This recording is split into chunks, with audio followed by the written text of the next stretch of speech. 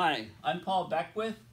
This is a second part of, I'm following up with my teaching tutorials on the websites to use and what to look for. And here we're looking at Hurricane Irma.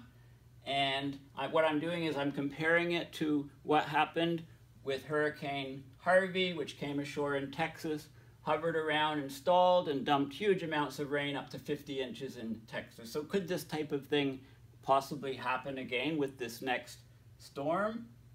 And there's another storm that's generating that's following it.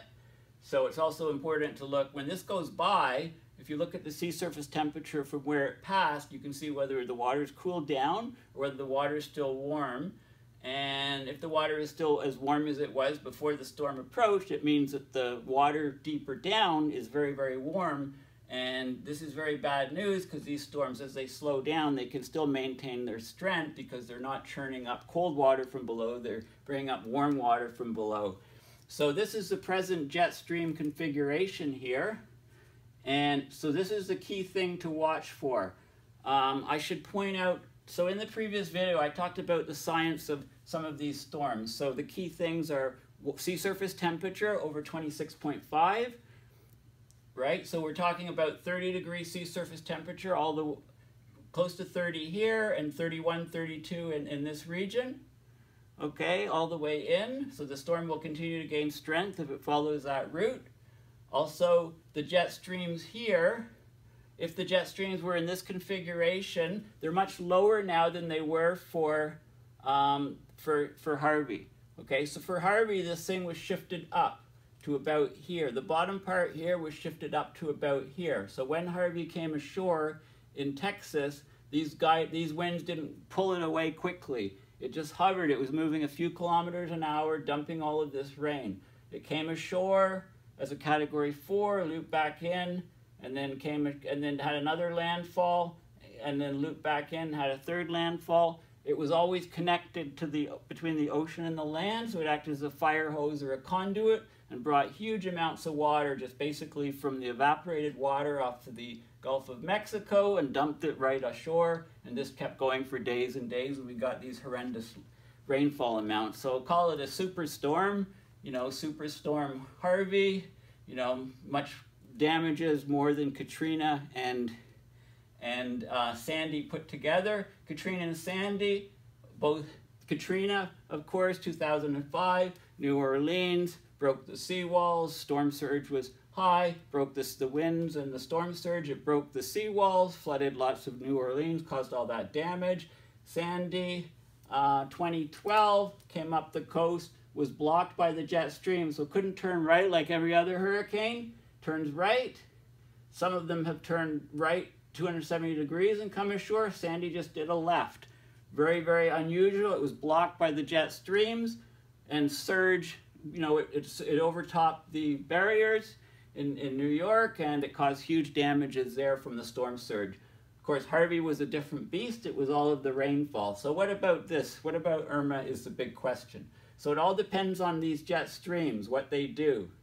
Also, there's a lot of, when a hurricane stalls near the coast, okay, or any storm stalls near the coast, it drops a lot of water on the land, and then it's called, the term brown ocean has been used for describing the land. It's really wetland, it's really land that's covered with water, and that water on the land can actually evaporate and contribute to keeping the storm intense, to feeding the storm. So instead of the storms, when they go over land, they normally immediately lose strength and dissipate, and they're carried away. If they're moving 14, 15, 20 kilometers an hour, they're carried away, losing strength quickly. If it's hovering around the coastline a few kilometers an hour, dumping rain, staying over that spot, then you have this brown ocean effect where the storm can maintain intensity over the land for long periods of time. And if the storm is so large that parts of it are going over the ocean and parts are over the land,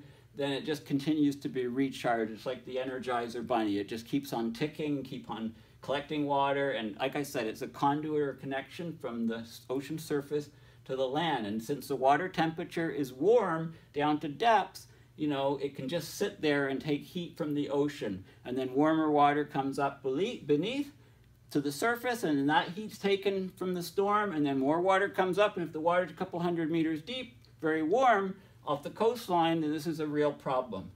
Okay, a similar fire hosing thing is being seen in the winter off the East Coast. We can get these loops like this around a low pressure area. The warm water off the ocean in the fall, for example, or early winter, lots of evaporation, that water is carried over the cold land, dumps snow, and you can get this cycle here where you get enormous dumps of snow on the East Coast from a similar type of cycling, a fire hosing of the water, evaporated water, water vapor in the atmosphere carried over the land.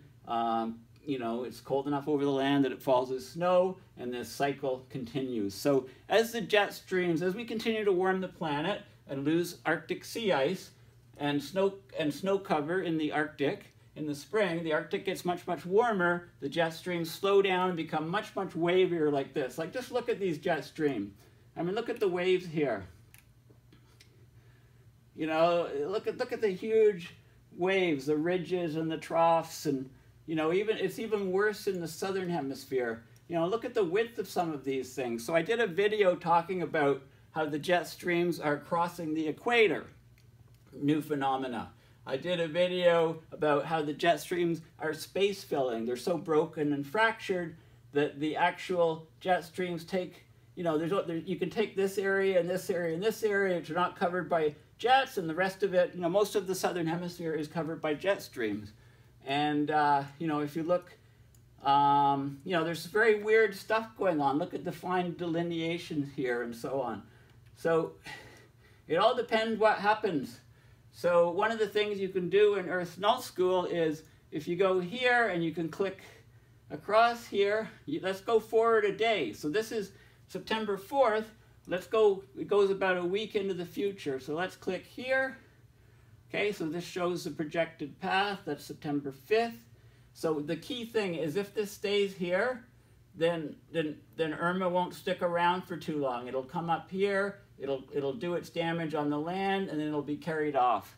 Okay, so if it comes across here on the tip of Florida, it comes in here, and then it's going to come up here and cross Florida, or even, you know, or even be dragged up further here. Okay, so let's look and see. So here's, so this is showing what's going on. So at least in this model, you know, we're following this path. Okay, now what's happening here? You know, could this things want to turn right in the northern hemisphere, but what if it gets caught in here and loops around? That would be very strange. Let's keep going. And server down. Okay, so it doesn't have data up there. Okay, so data is to here.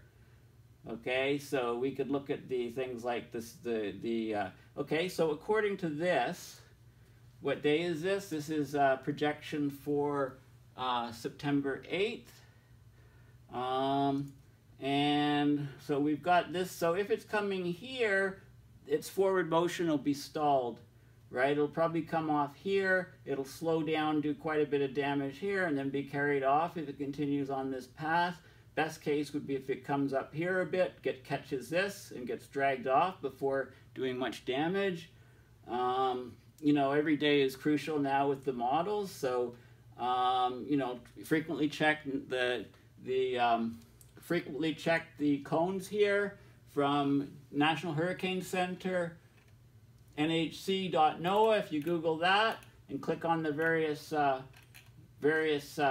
maps and things, you can see that this is a sort of cone going on, as I explained in the previous video. Okay, so these things are key. Now, if you don't have a Twitter account, open a Twitter account.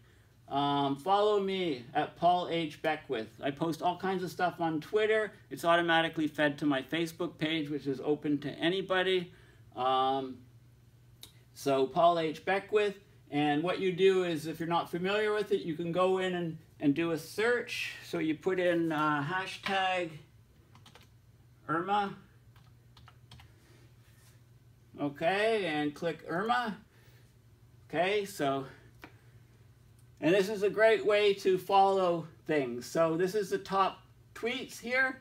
Okay, so this is showing, if you live in South Florida, This is all you need to take Irma seriously. Remarkable agreement between GFS and Euro, our two best models. So this is cycling. This is showing the GFS model.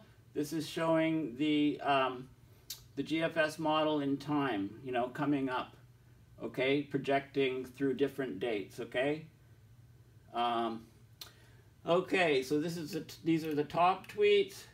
Governor has declared a state of emergency ahead of possible Irma strike. Okay, here's the cone, the ensemble, the spaghetti curve. So these are a whole bunch of different model runs, slightly tweaking the parameters. And what you can see is, you know, these ones here, you know, if one of these pans out, you know, this thing can be dragged up and carried by the jet streams if these ones pan out. But unfortunately, over time, this tends to be shifting down. So this puts Florida more at risk. If it's one of these models, it'll come right up here into the Gulf, and the Gulf water is very warm. Okay, images of the eye wall and the speeds and all kinds of stuff here. Okay, category 4 strength for 5 consecutive days. It's the forecast. Okay, warm water all the way along. It's category 4 now, so stay there. It could go to a category 5. There is no category 6. Okay, so there's all kinds of images here. So it's worth joining Twitter just to see what's going on for this storm. If you go latest, okay, this is, so this was posted 28 seconds ago.